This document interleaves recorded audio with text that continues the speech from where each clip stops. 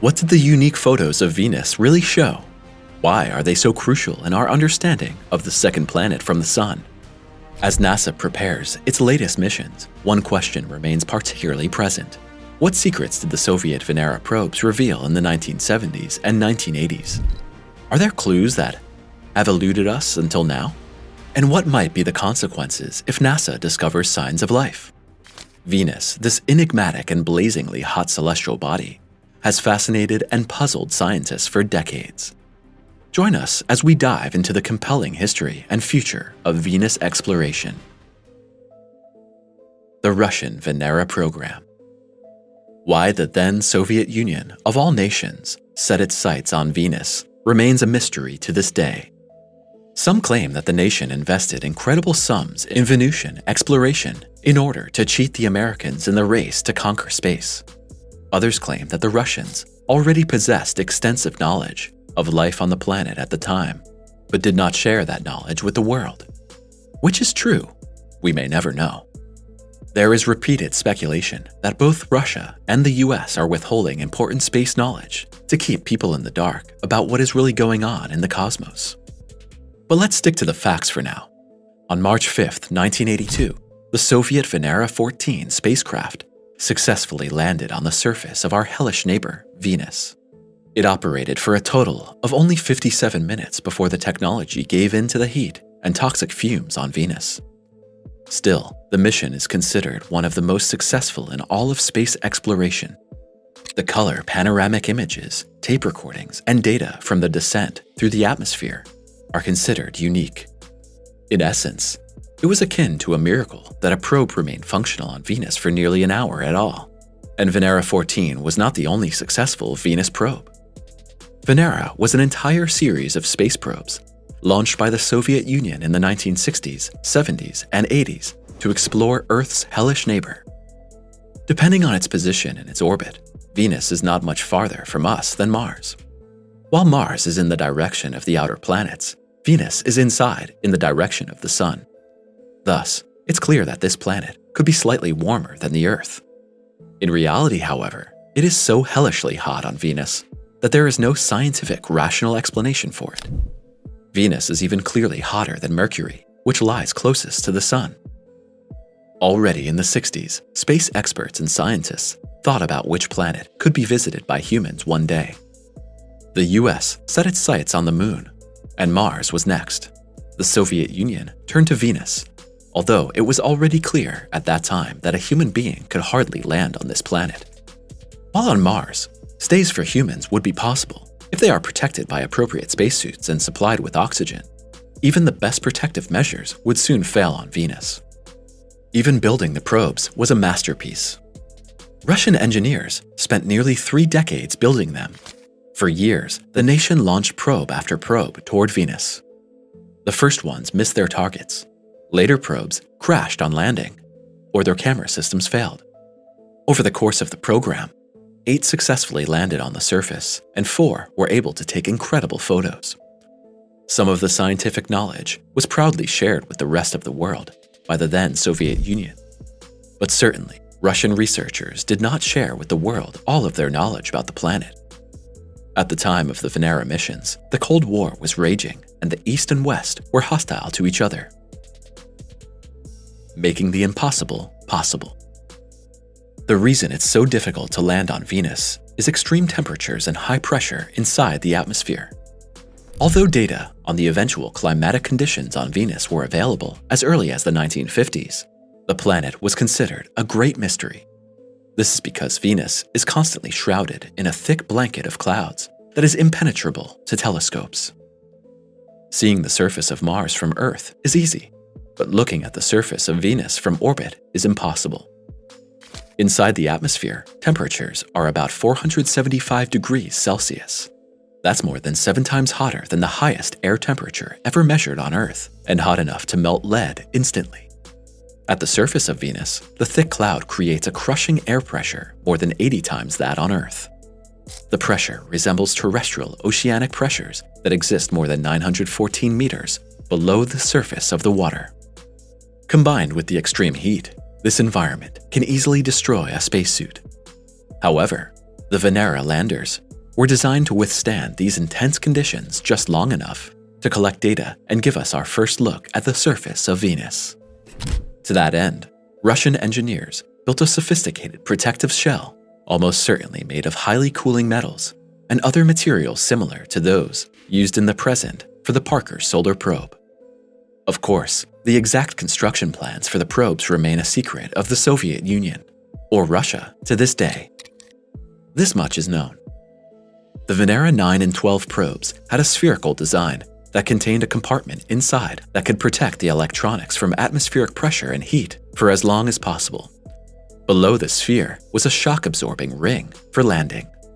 Above the pressure sphere was a cylindrical antenna structure and a wide, dish-shaped structure that looked like an antenna, but was actually an aero brake. The Venera 13 and 14 probes had a similar design, but were far more advanced internally. After the first landing successes, the Russian astronauts dared to install more and more sensitive and expensive technical equipment in the probes. They contained instruments to make scientific measurements of the ground and atmosphere after landing, including cameras, a microphone, a drill, and surface sampler, as well as a seismometer. They also had instruments on board to record electrical discharges during their descent phase through Venus's atmosphere. The camera was the centerpiece. A telephotometer was used to skillfully direct light to the camera, which was placed safely inside the lander. First images of Venus.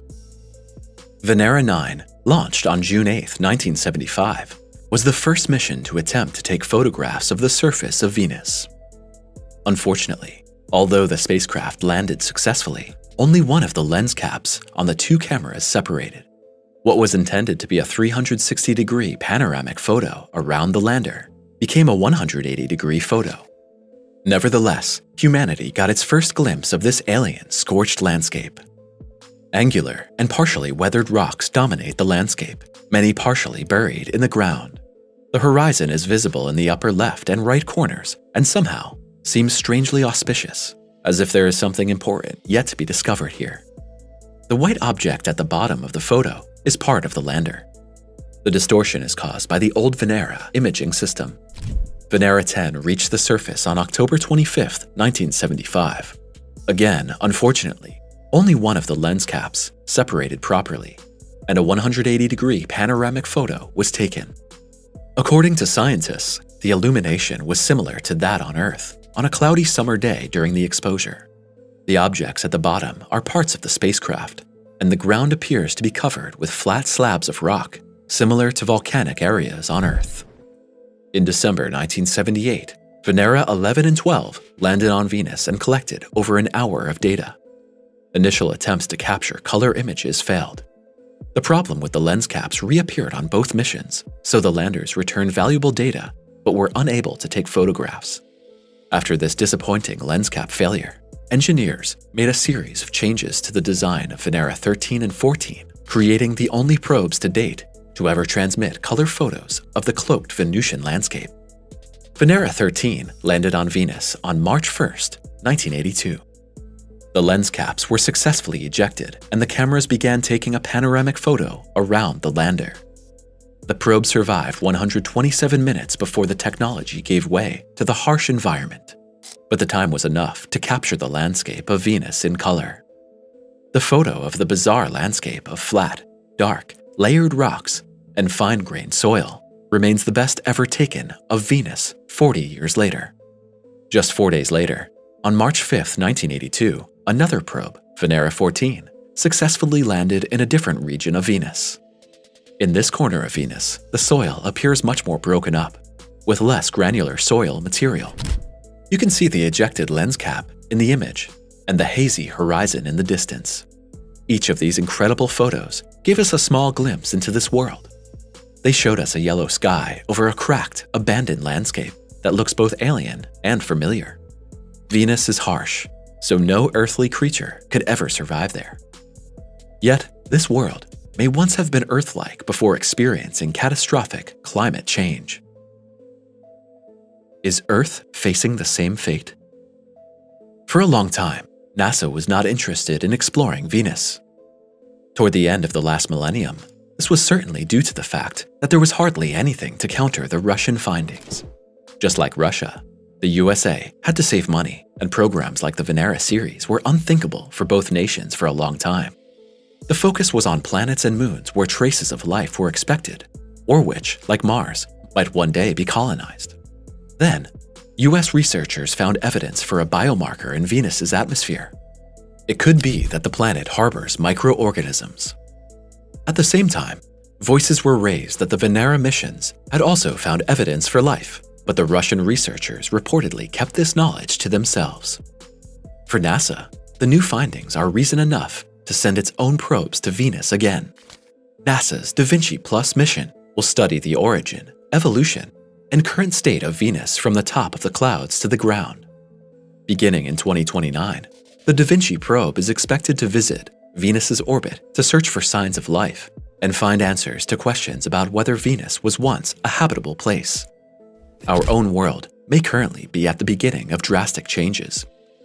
If some climate scientists' models are to be believed, the greenhouse effect and chain reactions could one day turn our now beautiful green and water-rich planet into an inhospitable hell world. If we understand more about the processes now, we may be able to develop technologies to better protect our planet. Da Vinci will also launch a descent probe carrying a camera. If the mission succeeds, the lander will become the first probe placed on the surface of Venus by NASA and the first spacecraft to land on this hot world since the Venera probes. During its hour-long descent, the probe will take thousands of measurements and provide brand new close-up images of the surface. Unfortunately, the Da Vinci Plus descent probe will not carry a panoramic camera, which means that the old photos from the Venera landers may be the best close-up images of Venus for many years to come.